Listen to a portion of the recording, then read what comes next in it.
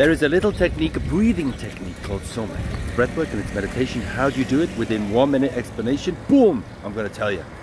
You start off, you lie down, you sit down, you close your eyes, you listen to the music, you listen to the soft, deep, beautiful meditation, or you guide yourself for a few moments. Phase 1, then you breathe in a rhythm. We are breathing in this baby towards here. Deep, smooth, and out with ooh from this baby. We do this for several minutes until guided to change into phase 2. What is phase 2? Phase 2 is the magic phase. Phase 2 is when you hold all your breath, blow it all out of your body. You